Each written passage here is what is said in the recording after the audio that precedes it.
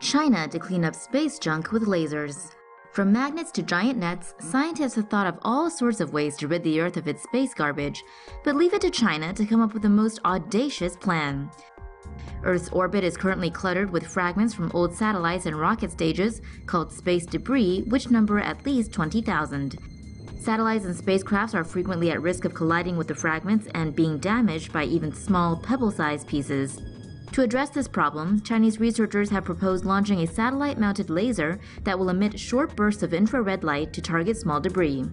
The laser will break down the space debris into tiny harmless particles and hopefully rid the Earth of its space junk. The plan sounds reasonable enough, but of course with China, there's no telling if the space laser will actually be for cleaning or be used as a tool for world domination. How do you get rid of garbage in space?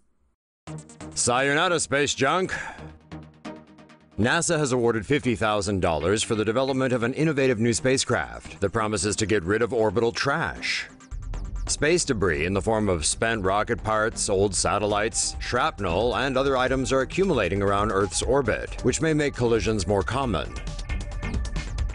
To address this issue, NASA is looking into the Braincraft, a light 3-foot by 3-foot spacecraft that's thinner than human hair. When deployed, the Braincraft moves toward a piece of debris and wraps itself around the item. It then fires its thrusters and pushes back toward Earth. The spacecraft eventually lowers itself and the debris down to the atmosphere, where both are incinerated.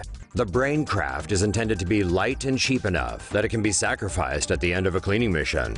But it may also have other applications beyond just collecting trash. The spacecraft is extremely fuel efficient, making it fully capable of traveling long distances, perhaps to explore and mine asteroids or other space rocks.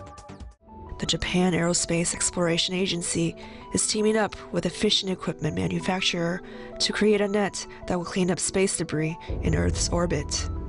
It is estimated that 100 million pieces of man-made debris are floating in space. Some 22,000 of that total will measure 10 centimeters or larger, big enough to damage spaceships and satellites. The majority of the debris is found 700 kilometers to 1,000 kilometers above the Earth's surface. In February, a wire net made of flexible metal fiber, measuring 300 meters long and 30 centimeters wide, will be unraveled in space. The wire net will generate a magnetic field that will attract space debris. The Japan Aerospace Exploration Agency is planning further trials next year. The technology could be deployed as early as 2019.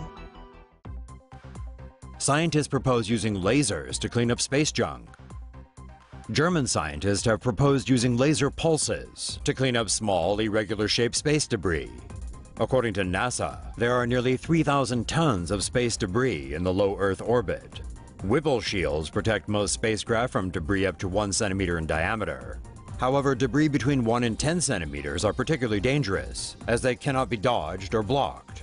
One way to clean up the debris is by using high-energy laser pulses to change the orbit of the debris, leading it to re-enter the atmosphere and burn up. Space debris travel at speeds up to 28,000 kilometers per hour, which is fast enough for a small piece of debris to damage a satellite or a spacecraft. A University of Colorado engineer has proposed solving the growing problem of space debris in orbit around Earth by using electrostatic forces. Electrostatic forces occur whenever electrons build up on a surface. The geosynchronous Large Debris Reorbiter or glider craft would bombard a defunct satellite with electrons, giving it a modest negative charge, while itself becoming relatively positive. The charged spacecraft would then tug the satellite to a higher orbit, before flinging it away into outer space. The method would only work on the roughly 1,200 objects of space junk in a geostationary orbit above the Earth. Glider could remove roughly 3 objects a year.